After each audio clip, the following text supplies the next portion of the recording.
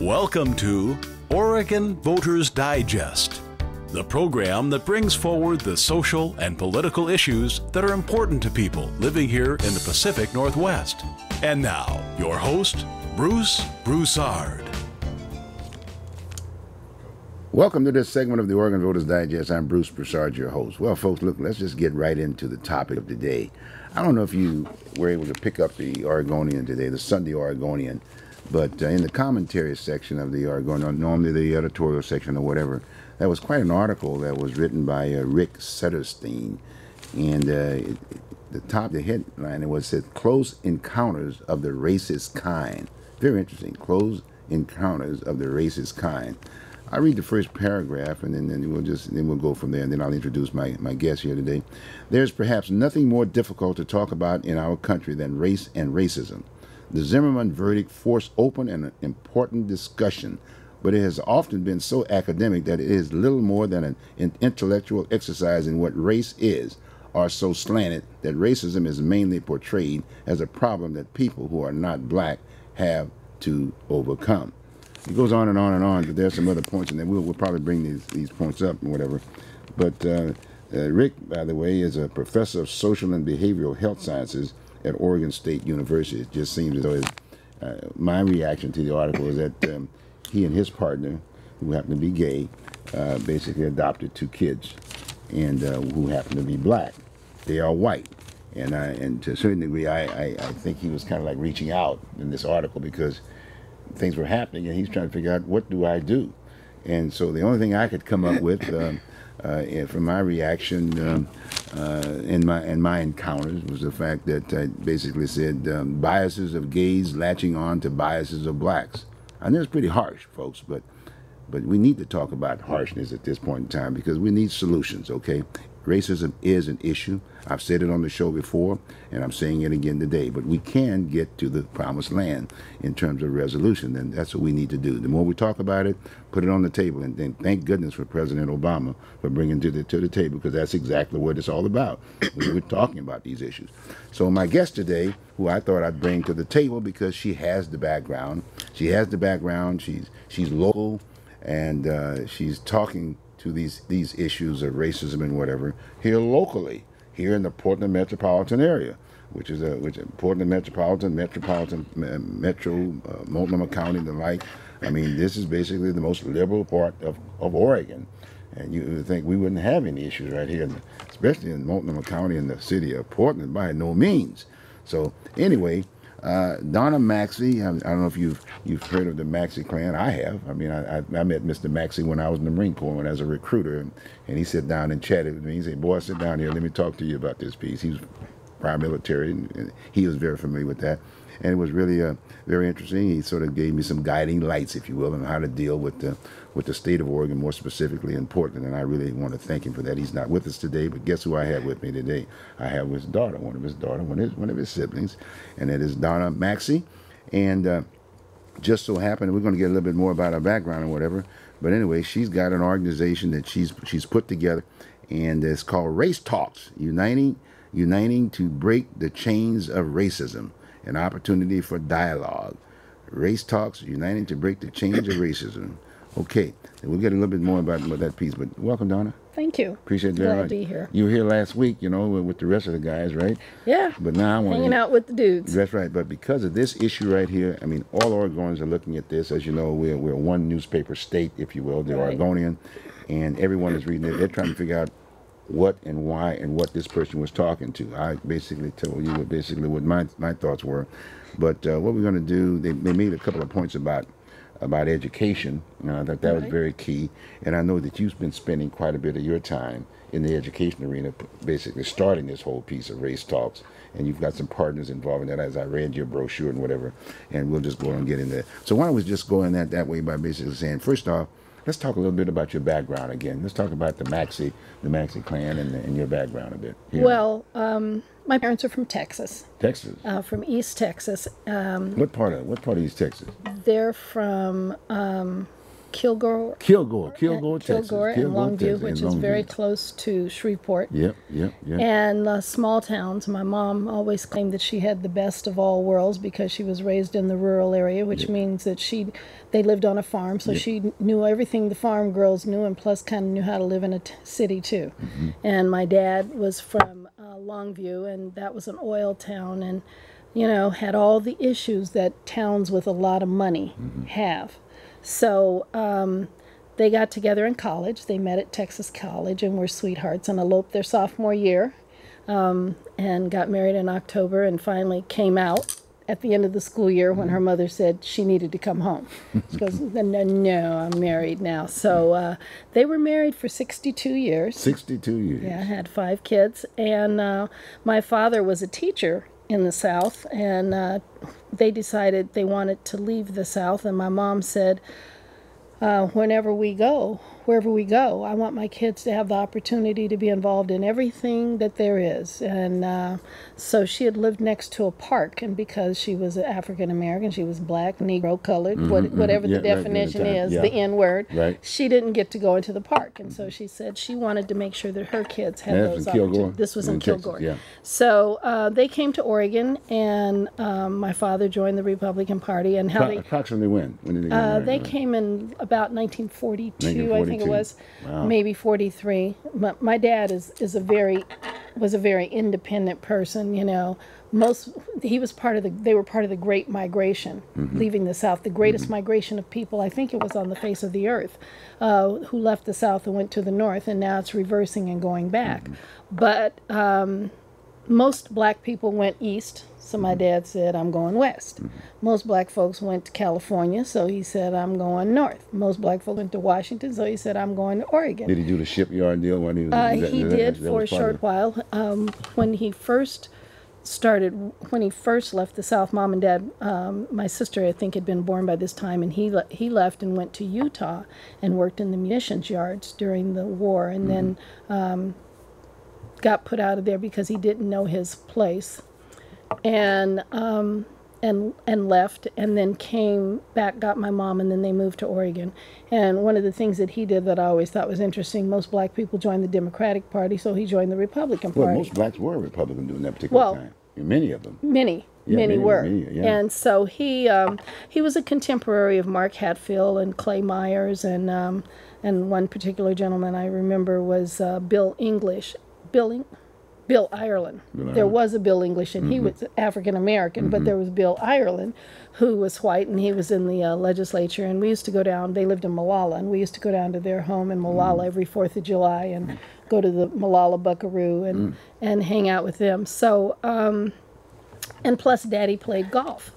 So there were always many people of different ethnicities coming and going in our family, in our home, and my parents were the kind who believed that your kids should know what they're involved in. So if there was some meeting, you were likely to see me at the meeting, or my sisters or brothers, whoever wanted to go.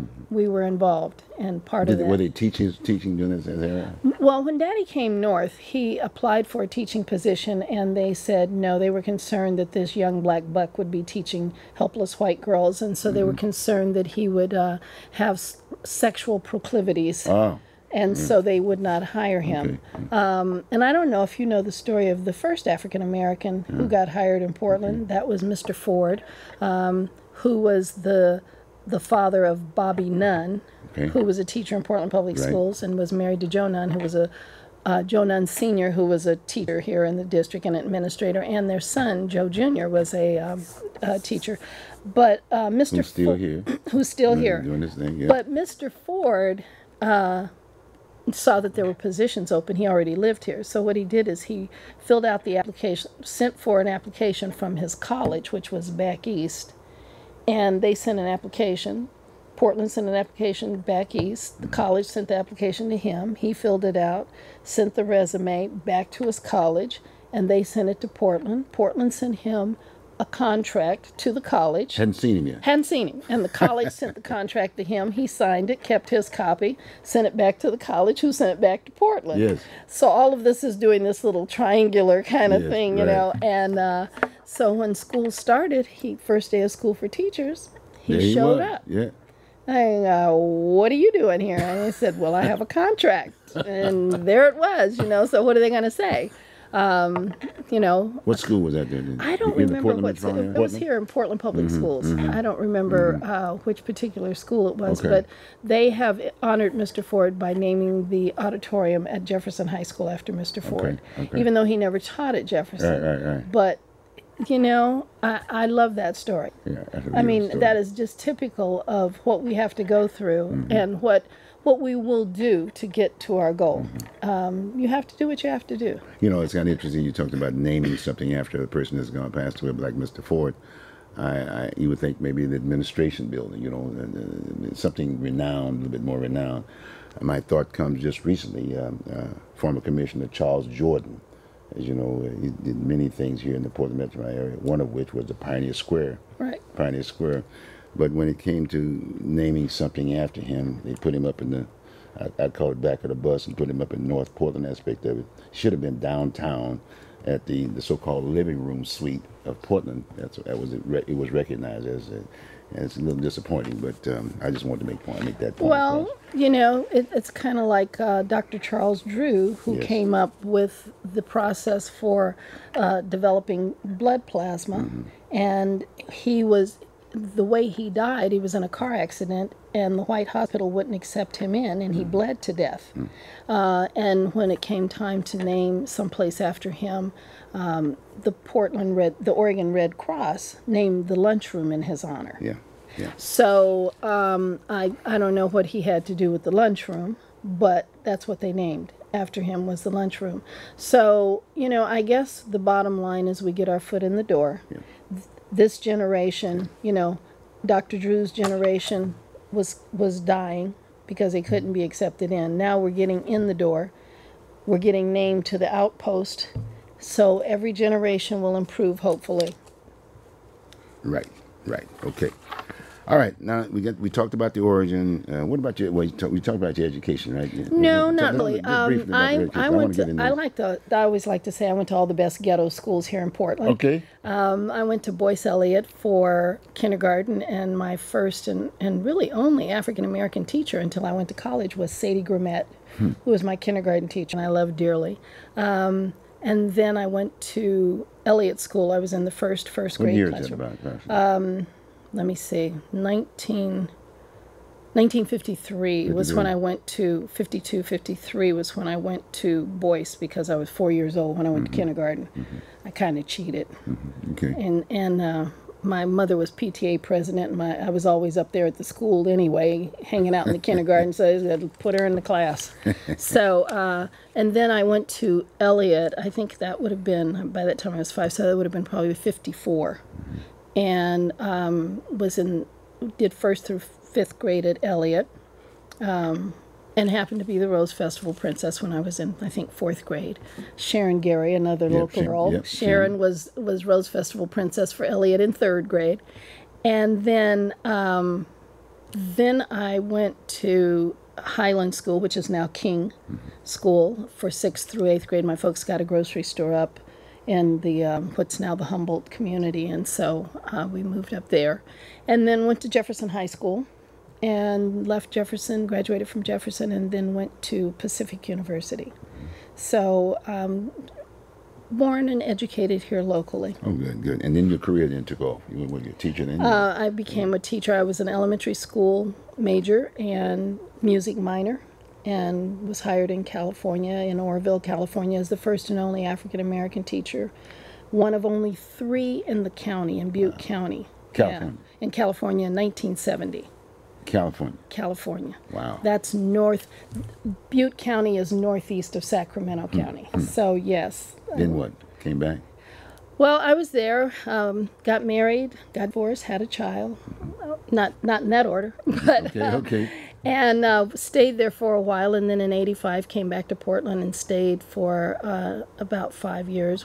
Came back and taught in Portland Public Schools for about 5 years.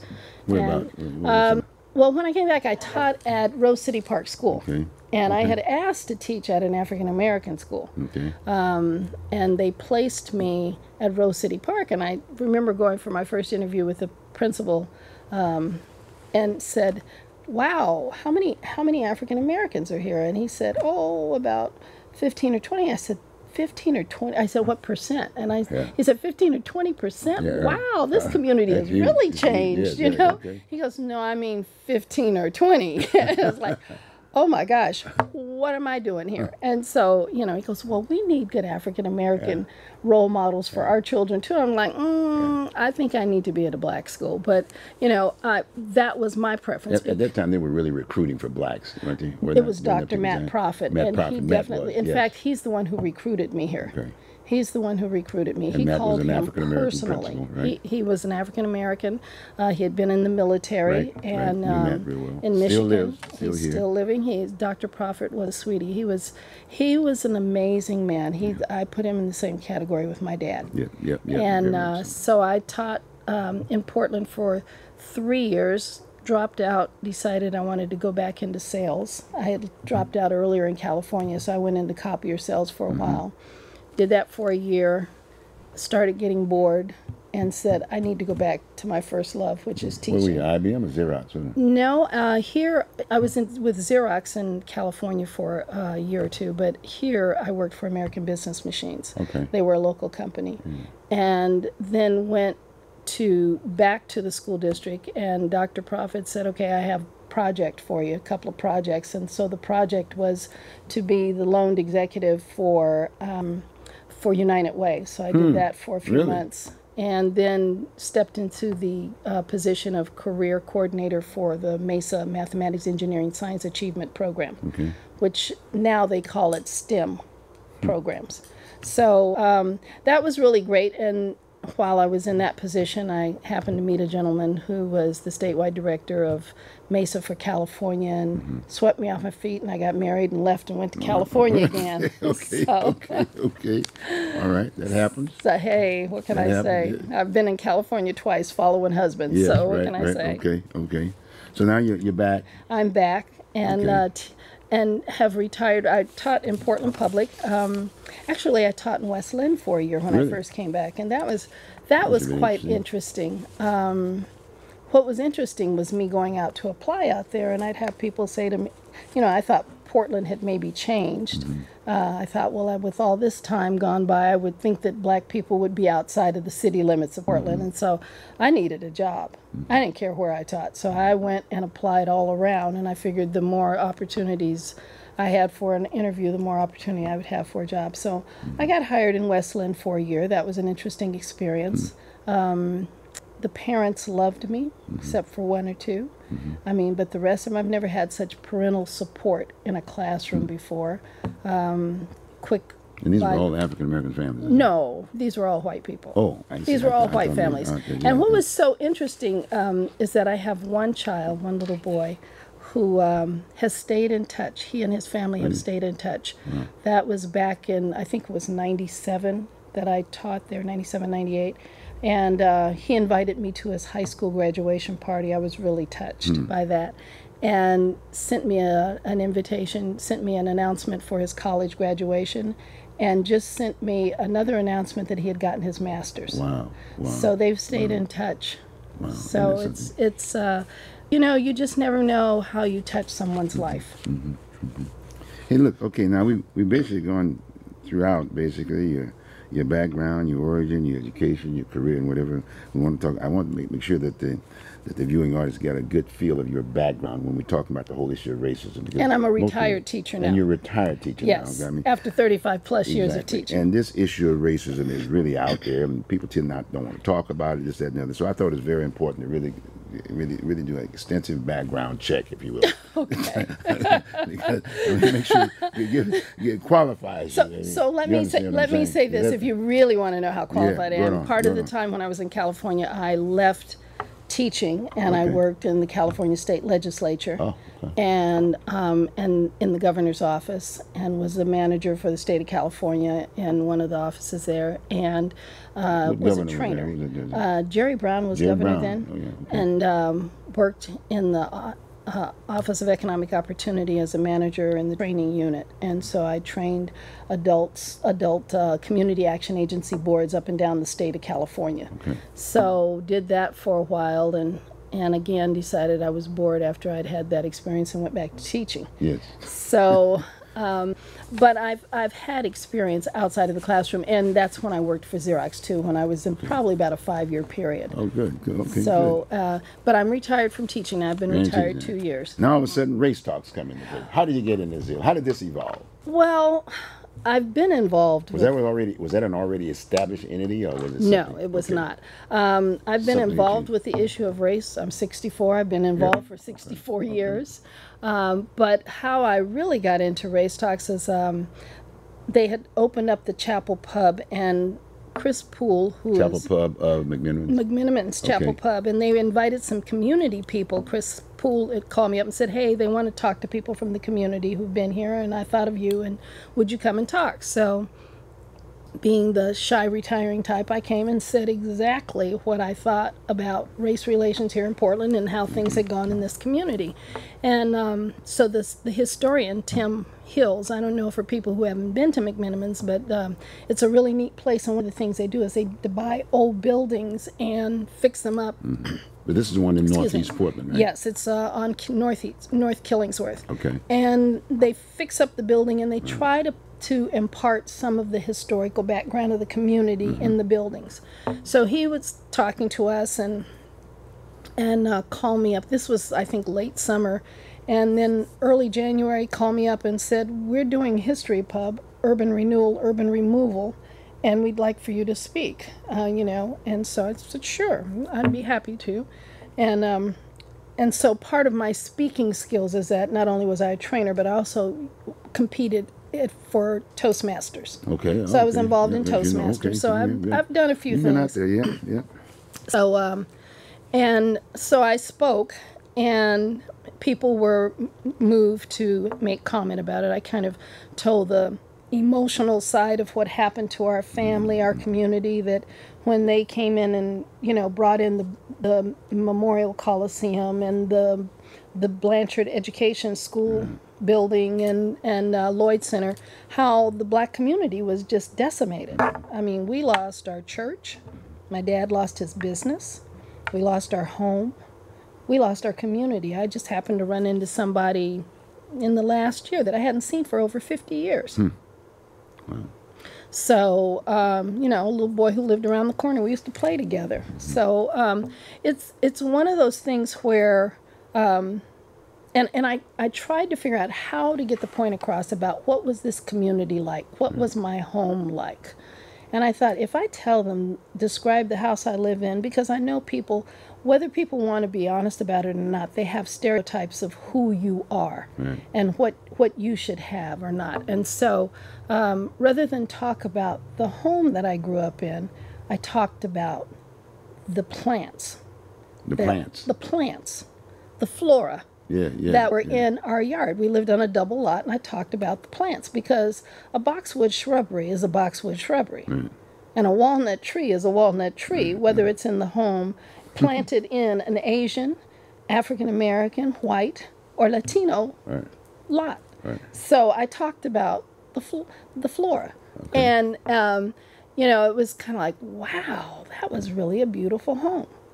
And not only did I talk about it, but they also had a gentleman named Tom Robinson who supplies a lot of the pictures for McMiniman's, and Harvey Rice, who talked about some of the business community and something like that. But Tom Robinson showed pictures of the community and told the history of Albina and where Albina actually was located, to give the idea that Albina was not a ghetto, that there were nice homes, well taken care of lots, and these homes were not in distress, but they just came in and wiped every place out.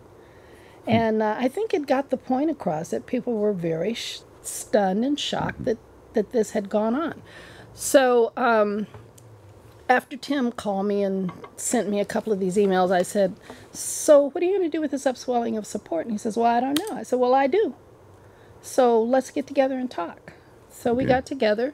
I was teaching in Portland Public and had been working at one of the Beacon schools And Beacon School, meaning we were one of the first schools to use the program that they had, which was Courageous Conversations in Race. Okay. And I was quite taken with this program. It's from a book by Glenn Singleton and Curtis Linton. And what the book sets out, it's principles and conditions for discussing race. And it was really amazing because I had a colleague that the best way I could have described this person is, you know, they talk about the junior high mean girls.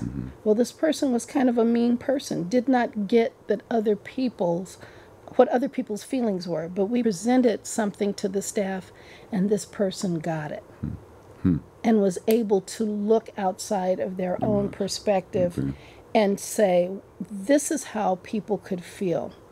And so, you know, what we presented was a picture of Cesar Chavez, and that's where I teach now. Where I was working was at Cesar Chavez. I'm always going to be a teacher in my heart. I know you are. I know you and back so, and you are now. So we presented a picture of that, and we said, okay, so who are the interests in this? So we listed all the interests, and then we divided up into groups, and we tried to look from that person's perspective, the grower's perspective, the police, the marchers, you know, what was their perspective?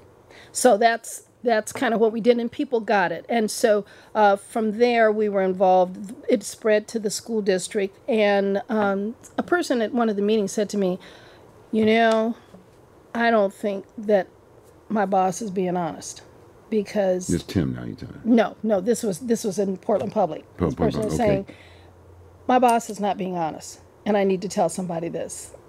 My boss is saying that treatment of children of color at our school is this way, and it's not. Treatment of teachers of color is this way at our school, and it's not. And what I realize is that this is a great program, but it needs to be away from your paycheck. If you put it with a person, you need it connected with the paycheck to make people stop and look at it.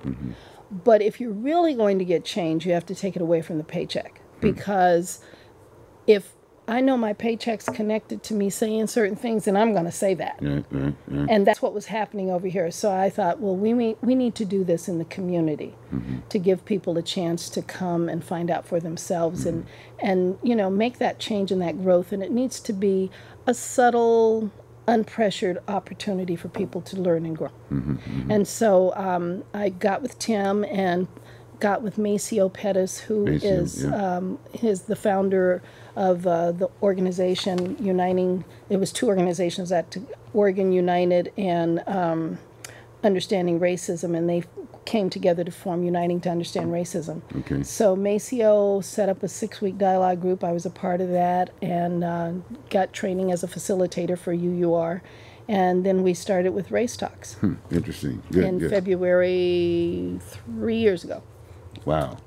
Well, you know what? I tell you what, we've actually spent 30 minutes just basically. Kidding. But you know, we need to vet that much, especially talking about racism. You know, it's not an easy deal. So what we're going to do, we're going to take a short break. And we're going to actually get down to race talk. Okay? All right. And then at the same time respond to maybe a solution, or i.e. give some sense of understanding the feelings of this article called Close Encounters of the Racist Kind. Sounds good. Sounds good. We'll take a short break, folks. We'll be right back.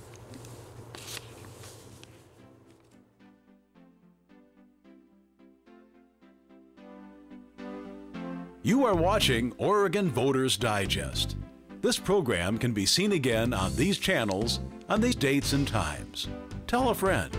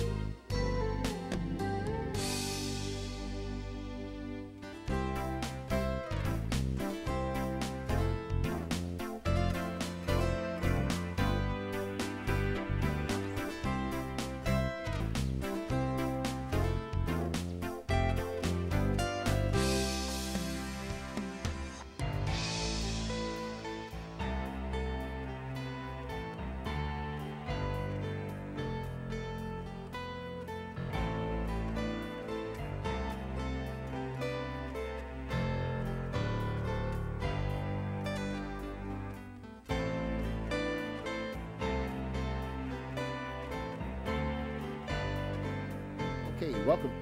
I guess we are back on, right? Well, welcome back, folks, again. I mean, it's very interesting. I mean, we were even talking even during the break, if you will, and I got to share this with you all because Donna and I were just chatting a little bit about it and whatever, and she was we were talking about her presentation to Tim, whatever, and they're vetting her and going through this, that, and the other. I guess one of the person that made the point about the fact that I don't know whether or not this is something that fits one way or the other. I'd heard a comment once before about something comparable to that, and they said, well, it was only this is not Black History Month. Okay. And I'm sure you're very familiar with Black History Month. Okay, all right. So anyway, let's get down to seriousness again, folks. Okay, again, we're talking to Donna Maxey, and again, we're talking about basically her program called Race Talks, and now we're going to get into Race Talks. Okay. And then after we're going to talk a little bit about the article that appeared in the Oregonian, because I'm sure people are anxious to get your feelings about what you felt about this particular article and a solution, if you will, to the two guys that are really reaching out. They need help. Okay. I can see it and feel it. Okay. All right. Let's talk race talk. Let's go on. Let's the one thing we were talking about race talk. Talk about race talk. That's where we were, right? Race talk. Yes. Define it real quick, Mike, and then we'll just get right into some of the encounters you had. Well, Race Talks was started to open up to the community, and I thought that McMenamins would be a great place for it. I think it's great to meet over food. It's hard to be contentious when you eat because you get indigestion. And I wanted a win-win activity for everyone. My win was endorphins because there was no money in it for me. All right. So I come from a public service, community service family, and so this was just a continuation of how I was raised. Doing Mr. this. Maxey still was a businessman. Oh yeah, he was a businessman. He was. Yes, I do. I remember that. But we're going to be working on getting some funding for Race Talks. But for the first 3 years, we've pretty much been living off of ethers and endorphins. I got you. So, but anyway, McMenamins. I wanted it to be at McMenamins, and then McMenamins would get a new audience because most of the audience at McMenamins was white middle class, even though it was right there on 33rd and Killingsworth. And so we've opened it up. We meet the second Tuesday, at Kennedy School. Yeah, we meet the second Tuesday of the month in the gym from 7 to 9 p.m. All ages are welcome. It's free of charge. People can come in at 6 o'clock, come in, meet other folks, talk, buy food, buy dinner, buy drinks. It's a brewery and pub. I always say that wrong. And then Uniting to Understand Racism has been running 6-week dialogue groups and training facilitators. So what was in it for them is that they would provide facilitators for the discussions. And what makes Race Talks a little bit different is that we have a topic, we have speakers or a film for the first hour, and then the second hour, the audience gets to sit in small groups and talk. And in talks led by a facilitator. And I always tell folks that my job as a facilitator is to help them take their foot out of their mouth, because if you're talking about this topic, there's no way you can do it and not put your foot in your mouth, moi included. And so my job is to help them take their foot out of their mouth and to keep other people from putting their foot somewhere else on them. So it provides a safe environment for discussion about the topic. And we provide questions for the audience, for the facilitator to lead in discussion. They don't have to talk about those, but we do provide some guide questions. And then we try to have a large group discussion afterwards. Sometimes we don't. Sometimes people don't want to go to the large group discussion. They want to continue to discuss at their tables. So we've been very successful. Our first one was February of, I think it was 2011, 2010. 2010, I forget which year it was, but anyway, we had... What about January 8th? You said growing up multiracial in Oregon. Well, no, the very first one we did was an introduction Beyond the Oregon Trail. Oh, okay. And so Beyond the Oregon Trail was a curriculum that Uniting to Understand Racism created for Portland Public Schools to tell the story of people of color who came to Oregon. And it's an 8-week curriculum that was developed by Uniting to Understand Racism for Portland Public Schools to be taught at the junior high level. Wow. Then we started the first year, the curriculum for the speakers were focused around the issue of these are people of color 101 who live in Oregon. And we invited each month various groups to come and talk. One of my favorite months was the Asian. Okay. Because, as they said, all these people are not Asian at home where they live. They are either Indian or Thai or Filipino or Chinese or Japanese, and they came to the United States and they became Asians. Yeah. So, I love that one. And, Well, as I look at some of the topic areas, very interesting. Grow up multiracial in Oregon, very important piece. Race and housing crisis, hate crimes in Oregon, the fluoride debate, law and racial ethnic profiling. That's a very Trayvon. When I think about Trayvon Martin, interracial couples, health inequities are natural causes, microaggressions, small things can hurt. Talking to our children about race, get acquainted, social and auction, race in the arts, no program, I guess this is further on down the road, right? Right. And then Race Talk 2, that was interesting, April 2nd, Beyond the Oregon Trail, that's what you just said. Right. May 7th, the African American experience in Oregon, the Muslim and Middle Eastern experience in Oregon, perspectives from lesbian and gay people of color in Oregon. I'm thinking about where the two individuals, were they there? I wonder. No, we haven't had that one. I actually, and it says all topics are subject to change. Okay, so you haven't had that one. No, for August 6th, what we did was we had the topic Trayvon Martin's death, Oh, did a you? catalyst for change. And the whole idea, and some people Talk got a little confused. bit about that. You got a couple minutes. There were a Let's number say of 5 people minutes who on that. thought we were going to talk And this about was where was this at? at Jefferson this High was School. at Jefferson High School. Yes, Okay. which is which is on Commercial, right. Between Alberta and Killingsworth, between People were Commercial concerned. and People Kirby. were concerned in the black community. They are, and people are angry. And one of the things that I said to the audience is that Trayvon is dead. Okay. We cannot bring him back. And no amount of consoling is going to make his parents feel better. But what we can do is take that righteous indignation that we feel and do something to help the children who are here. And so I invited Teresa Rayford, who has organized a rally for Trayvon after he was murdered. She had organized a rally where about 1,000 people came up to Peninsula Park. And she spoke for a while and kind of talked about some of her activism in the community. And then we had organizations that work with African American youth come and give a 5-minute spiel about what they do. And I encourage the audience, sign up to work with these organizations. Okay. These children are here now. We don't want any more Trayvon Martins, but we can help the kids who are here. And one of the things that I pointed out to them, I had just come back from my sorority's 100th anniversary. I'm a member of Delta Sigma Theta sorority, and we have a sorority house over on Albina and Ainsworth, the June Key Center.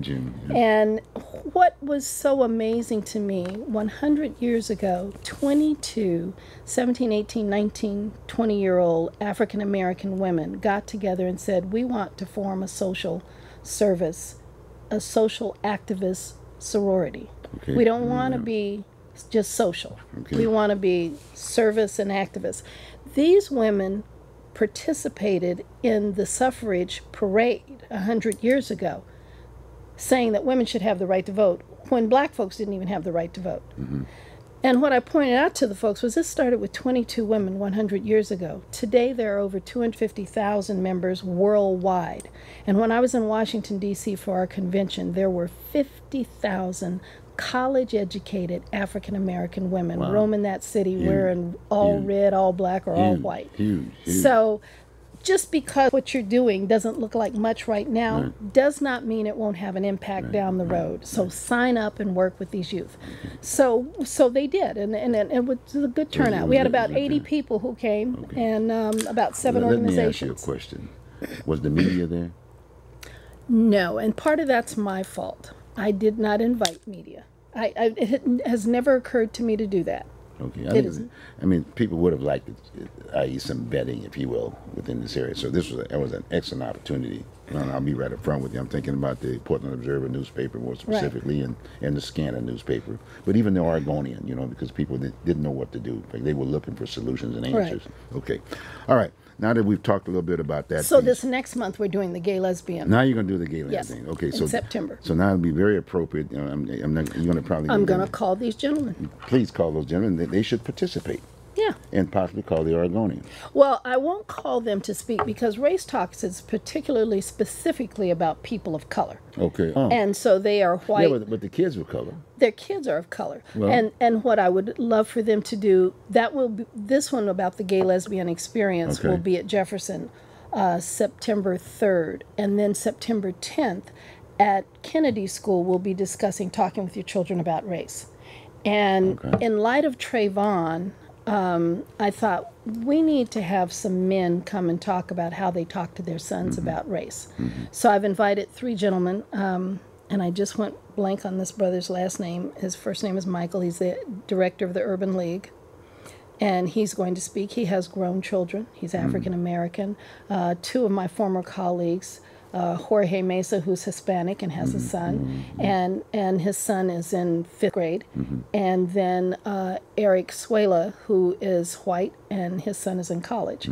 So I wanted these, and these are men that I know and respect, and I wanted them to come and talk about how did they talk to their kids about race. What do they tell their sons? How have they dealt with it themselves? So I think that will be a really interesting perspective, and I will most certainly invite Mr. Setterstein and his partner to come personally to make sure that they come and they get to hear some of what it is, because this is a difficult topic. It is. In fact, when I'm thinking about looking at your schedule and whatever, what about the governor? I mean, you know, he is the new state superintendent of public schools, if you will. I hadn't thought to invite him either. Maybe we should do that. I think you need to do that, maybe. Well, we've had the Attorney General, when we talked about housing, the Attorney General and a number of people from her office came. And then when we had racial profiling, the law on racial profiling, Chief Reese came and spoke. We had a good turnout. We usually have at Kennedy School we have 150 seats. So I always tell people come early because they're usually filled up by 6:30. And so we had, I quit counting at 225. You know, I might add, from the police standpoint, profiling and whatever, we happen to have an African-American union president.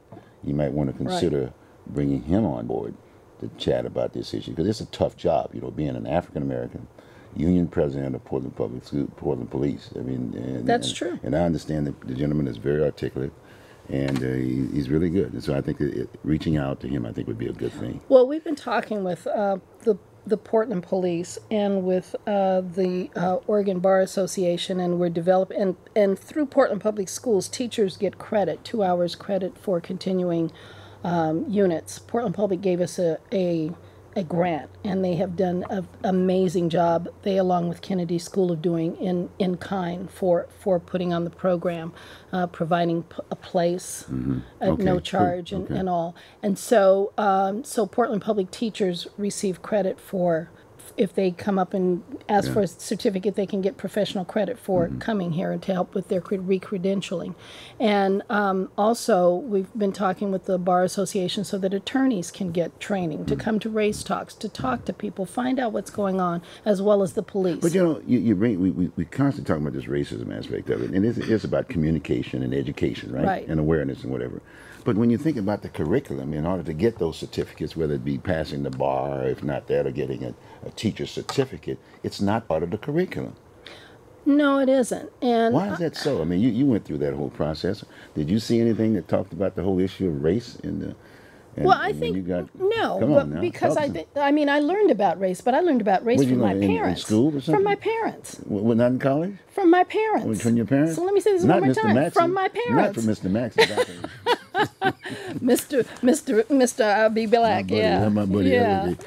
From my parents. But I think that's an issue that needs to be addressed. Well, it needs to be Henry part of the Ford curriculum. started this in this country. You know, when Henry Ford, who developed the Ford car, they used to have these assemblies with all of their workers, and I remember one particular one, and I saw a film of it, that they had all the people who worked at the Ford factory, the different ethnic groups represented, jump into this melting pot with their ethnic costume on, and then out of the melting pot came this American worker.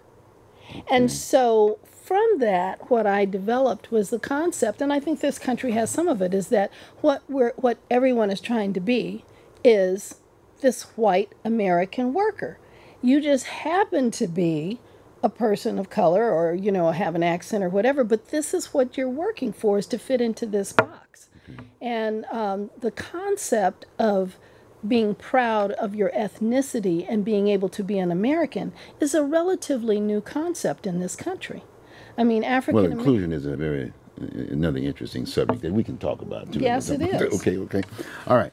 Now that we've gone through race talks and you've sort of given us some ideas of... Oh, and I should tell you, there's an article, a great article in the, you want to show that paper this for one us? right here? There's a great Star article News, in the this Hollywood Star Portland News. Observer, this Yes. one?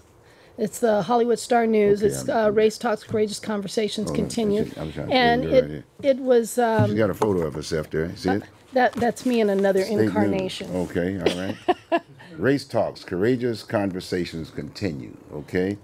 You get that one? I got it. All right, good. Okay? Yeah? And that's a really great demonstration, expose of Race Talks and what we do there. Okay. What was interesting for me reading it was to hear some of the comments that some of the participants have to make, because I don't get to hear those. Okay. Well, who participates in these talks? Who's attending? Whoever, like at the Jefferson, whoever walks in the door. At your Jefferson talks and whatever, the last few, whatever, Race Talks 2 aspect of it, who was there? Give me a percentage. Well, Percentage. I'm asking I don't know at Jefferson. We had more people of color, more African Americans at Jefferson than we usually have. But we've kept statistics. 90%? No, we have 50%? No, Bruce. 30%? You're not going to let me say. All right, I'm just, I'm just. The breakdown is usually about 67% white, Okay. and then that gives us 33% people of color. Okay. And you say color. Are you blacks or Well, Asians? Or? whomever we have, Okay, I but think color. the largest group is African American. I think we have about 12% African American. But the rest of it just depends on what talk it is. I mean, when we had the talk about the Native American experience in Oregon, I mean, the audience was packed, and it was really interesting because you looked out at the audience, and it looked like an interracial crowd. But then when you said, how many, I asked the question, how many of the people here are Native American? They all look white, didn't Looked white, looked Hispanic, looked black, they? Yeah. looked Okay. Asian, Okay. looked Native American. I mean, they encompass everything. But I mean, and a majority of the audience was. When we have Hispanic, the majority of people are Hispanic. So it depends on when we have, and when we had African American, we had a lot of African Americans that showed up. So it depends on who's speaking, and we Well, tend Trayvon to. Martin thing, I'm sure that people did respond to that. Well, it was mostly white people. Mostly white? It was mostly white people who Okay. came. And I think, and there were a lot of new people that I had never seen before. But people are really reaching out and hungering to have an Well, opportunity that's why we're doing to the show, talk. because in all due respect, we didn't have that. I mean, until I met you yesterday, the last week, I wouldn't have known. See what I'm saying? Now, what about McMinimans? What are your percentages? What's your pull over there? Well, at went on McMinimans, that's where the statistics came in, the 67%. Say, okay. Yeah, So you got and majority white over there. I see. Majority white, but what I have seen at McMinimans for myself is that since we've started Race Talks there, I have seen when I've gone in there, years ago when I go to McMinimans, mostly everybody in there was white and I was the only black face in there. Now I see a lot more people of color coming in, and as one person of color said, I feel that I can come here and I can be comfortable. I don't have to worry about being rejected by the wait staff here.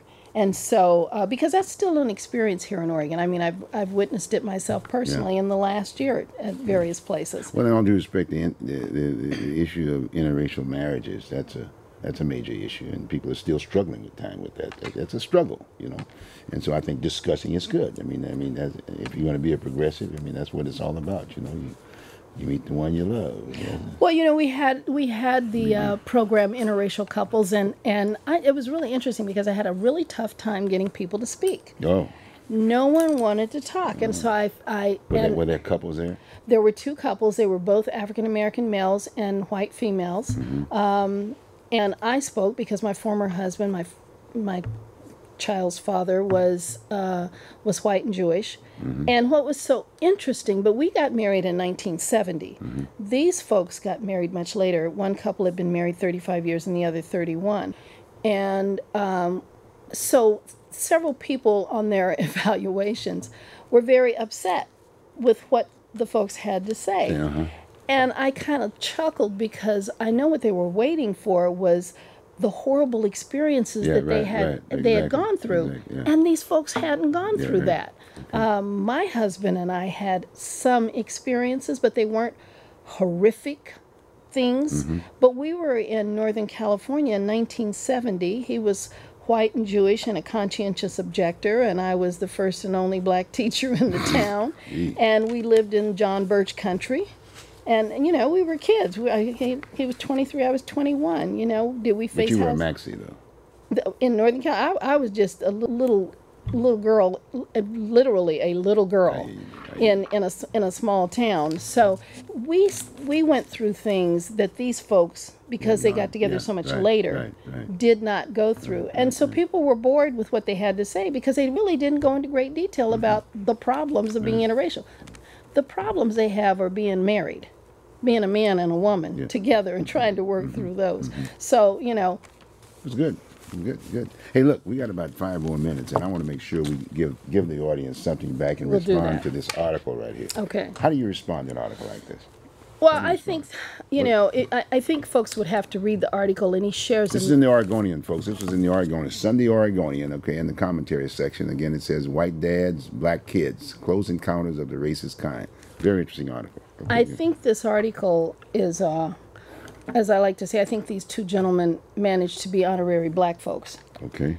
And understand what we as people of color go through.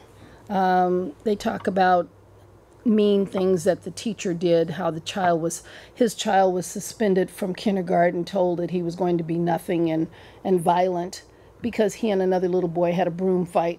Little white boy had a broom fight. Well, the little white boy did get suspended or reprimanded, but his child got suspended and reprimanded and now is a miscreant for the rest of his life in preschool. Same kinds of, just a number of experiences that are very similar. And, you know, it reminded me of something that happened to myself in first grade. My first grade teacher slapped me because I was talking out of turn. She had told us to be quiet.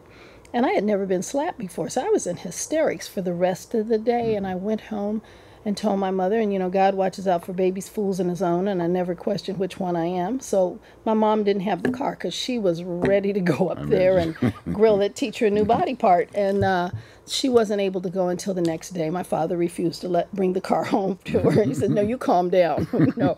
So she went back up and she said to the teacher, whose name happened to be Mrs. Gold, said, do you slap your own children? She said, well, of course not. And my mother said, well, I don't slap mine either. And I think just as much of that little brown one in there as you do your little white ones at home.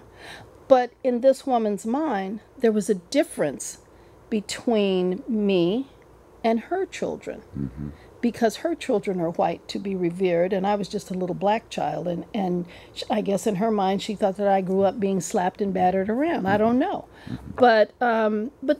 But I could give you a parallel, almost everything that has happened in this article, I could give you a parallel in my life, in my siblings' lives, in the lives of people I know. This is very typical of the things that people say and do around issues of race. And so what's the solution? Give me a solution. Well, the only solution I see in this world is when aliens come. Aliens? When aliens come to Earth, the human beings will stop looking at each other as different ethnic or racial groups. That's the only time it's going to happen. Because we'll be so terrified, you know, that we need to group together. And so you know, if I'm falling off a cliff, do I care if it's a white hen or a black hen that saves me, or do I just want to be saved? I mean, I think it's that kind of thing. We, you know, and it's unfortunate. And I mean, if you look in Africa, where you have the Hutus and the I remember there was the Hutus and Tutsis, and it was I couldn't tell who they were. They were both black people. They both looked very similar, but they were different. And I remember this one incident where the soldiers came through, and the father was of the same ethnicity as the soldiers, and they told him, "You either kill your wife and kids, or we'll kill them." And when we kill them, we're really, you know, we're going to rape all of them and do all these horrible things. He ended up having to kill his family in order to spare them. But these are people who look alike. Think about Ireland, where the people all looked alike, the Catholics and the Protestants. How could you tell? Was there a C or a P on your forehead? I mean, you know, it's that kind of thing. This is part of the mammalian hierarchy, the pecking order, and race just happens to be a convenient way to do it. Because I can look at you and you look different from me, and so it's convenient to use that as a divider. Whereas another thing we don't want to talk about in this country is class. When you have people who all look alike, then you have to look at issues of class. So it's... What about gender? Gender is an issue. It was really interesting. We were, what's her, Dr. Joy Leary, and that's not what she goes by now as Leary, but anyway, she was speaking and she was saying, how did they tell time before they had clocks? And I'm like, don't know. Well, they told time by a woman's menstrual cycle. And so it's like, okay, and said, so you're going to have to learn to subdue the person that has all the power. So you have issues of power, and you have to subvert that power. If I've got I'm the one who knows how to count, and you don't, then how do we equalize that? You know? So it's just part of the pecking order, and race is just a really convenient way to do it. Donna, this is very interesting, and hopefully the viewing audience got some sense of solution, right? Donna's shared it with you, and I would think, and I'm sure she would probably go along with this, and that is discuss it. Sit around the table and discuss it. And in fact, maybe you want to keep her in mind and go to some of these talks, these race talks. Race talks. Race the talks, first right? Tuesday of the month at Jefferson High School from 6:30 to 8:30, and the second Tuesday of the month at McMinimans Kennedy School from 7 to 9 p.m. That sounds good. And how do they get in touch with you again? They can call me, or they can, the email address is racetalksdonna@gmail.com. Okay. Phone number if you want. My phone number is 971-222-8254. Is it my understanding that it's a nonprofit? You're a nonprofit at this point in time? Pardon me? You're a nonprofit too? We are working under the aegis of the World Arts Foundation. We were under Uniting to Understand Racism, and now we're under World Arts Foundation, and we'll be working to get our own nonprofit status this next year. Okay, sounds good. Don, any lasting comments? Any lasting points that you might want to make? Be open and talk. Sounds great. Be open and talk, and love yourself and love your neighbors. Donna, thank you very much. Thank you, Bruce. Folks, thank you very much. And again, sit around the table, chat about this. I'll see you next week. Talk to you.